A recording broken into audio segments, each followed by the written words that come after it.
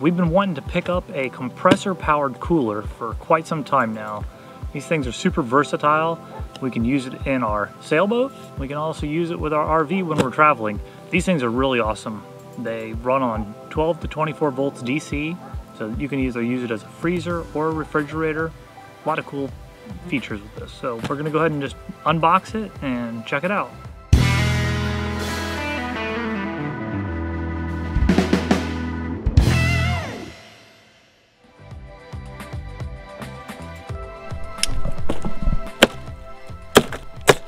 So this particular cooler, it has a 37 quart capacity, and it, like I said, 12 volt or 24 volt DC.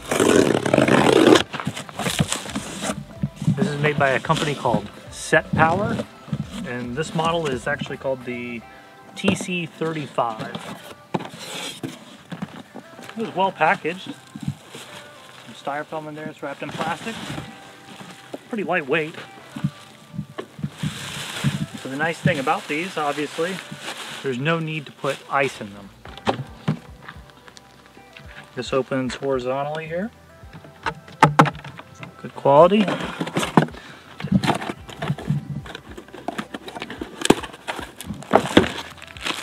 We got our power cord. This also comes with some wheels. So we got a carry strap. Another strap.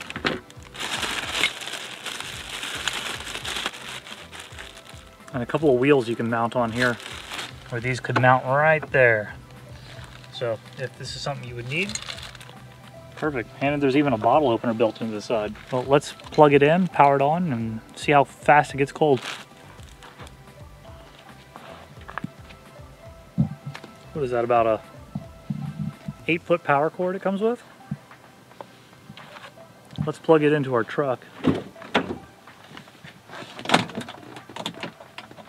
Ooh.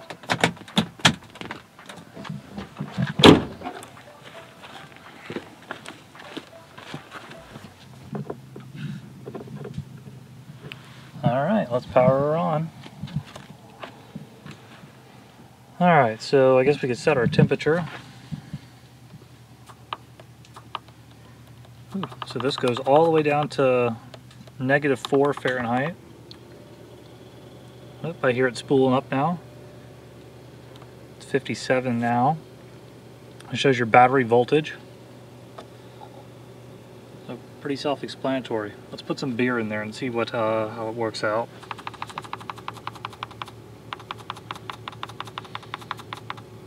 I like my beer nice and cold, so about 37 degrees. All right, I'm gonna put some beers in here, and we'll come back in just a bit and see how they're doing. Oh, that has a nice little lock on there. All right, so when this closes, oh, there is a rubber gasket around here, all the way around. So when this closes, oh yeah, you hear that? It just kind of snaps into place. All right, we'll give it a little bit of time. We're going to come back to this. I'm very surprised. This is ultra quiet, and I'm really stoked that we don't have to buy ice anymore when we're going out on the sailboat. What we really wanted to do was install a cold plate, but that was over $1,000, and including labor to install it. This is only like $200, and it can run off your solar and everything. All right, guys, it's been 20 minutes since we plugged this thing in. The display right now is reading 33 degrees. So let's go ahead and open it up and see how cold it is. Wow. Yeah, the walls of the cooler are very cold. My beers are starting to get nice and cold in here too. It's definitely down to temperature. I don't hear the compressor running anymore. So I don't think it would take it long. If you had your cold beers, cold food, whatever you wanted to throw in here, you could just throw that in there and turn it on, and it's just going to maintain for you. This is great for camping, because if you need extra space, as you know, a lot of these RV refrigerators are pretty small. So this is a great addition that you can keep in your tow vehicle or hook up to your solar, and just find a place for it. All right, guys, I've been using this new Setpower cooler for about a week now. The entire time I've used it as a freezer. And this thing is awesome. It is so quiet. It doesn't keep me up at night. You can hold a lot of stuff. So right now I got 2 whole young chickens in here. Hear that? They're frozen solid. I got some top sirloin. Plus, I got 10 pounds of chicken wings. I love to grill these, but anyway, there was space for, I mean, I could probably fit another 2 or 3 chickens in here, some steaks, or whatever else you want to freeze. This thing works amazing for what it is, so.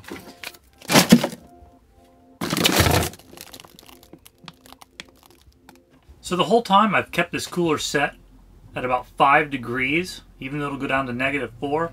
That seems to be a pretty happy medium where everything is frozen solid and the compressor doesn't like to run a lot. At first I set it all the way down to the coldest setting and it does turn on and run a little bit more, but at just a slightly higher temperature, I think it works absolutely perfect. It doesn't run very often. Alright, so one of the other features I want to show you guys is the lid. The power comes in on one side with all the controls on one side here. So if you needed to have the lid on the opposite direction, this simply unhooks. You can pull that out and this comes out. That comes out and this can actually go in the other side here. I really don't like keeping it here in the dinette, but right now it's the only spare 12-volt outlet I have. I am going to install a new 12-volt outlet over on the floor, right where this cooler tucks in nice and neat. So I plan on running a 12-volt power socket somewhere in this neighborhood right here. That way I can keep this thing powered on all the time when we're out on the road and it's not in the way. Now one more thing I want to add is our trailer is powered by our truck when we're towing it.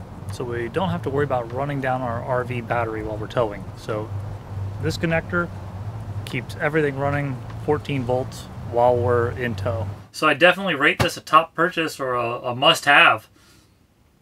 I'm going to take it to the sailboat and we're going to try it out there, using it as a fridge just to keep our food and our beer cold while we're out sailing.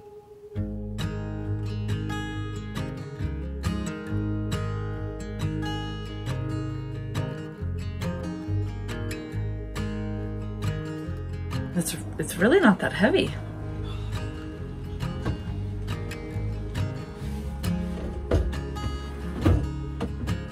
Oh, wow, that's tough. No, that's no good. No? Yeah, it's got to go here. Or just up here on the turntable.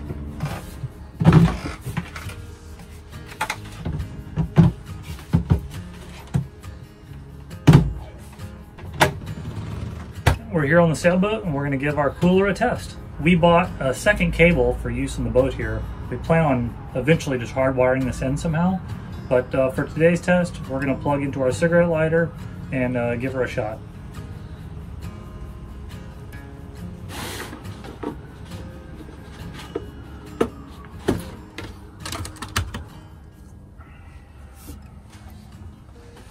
There we go, she's got power. What temperature do we want to set? Oops, not -2. We'll crank her down to like,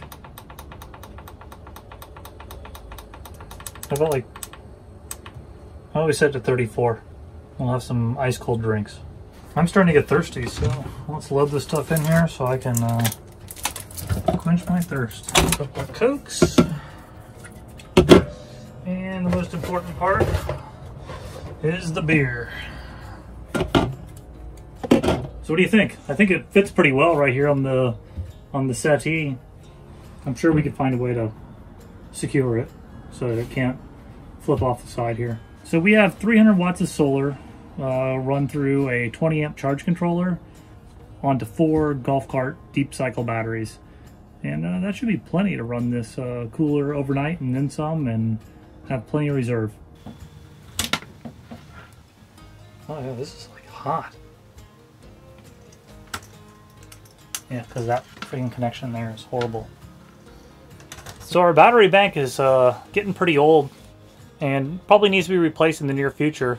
And we just noticed that when the voltage dips below 11 volts DC, the cooler automatically shuts off to save your batteries, which is a pretty cool feature.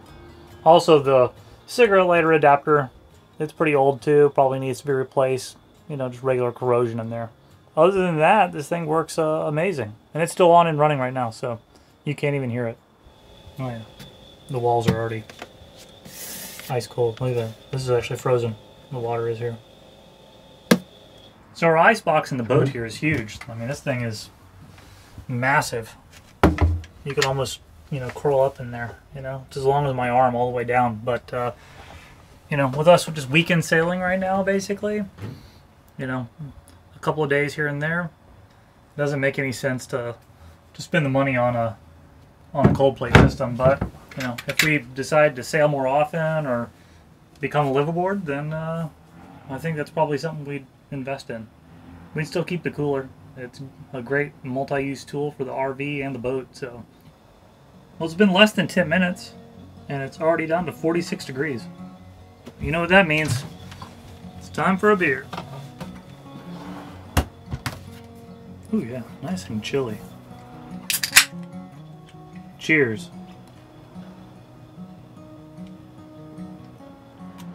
Thanks to Setpower for sending us the cooler to check out and review. If you want to get one for yourself, we're going to leave a link in the description below. If you buy it through there, we earn a couple of bucks, and it helps us make more videos like this. Thanks for watching, and we'll see you on our next adventure. Bye.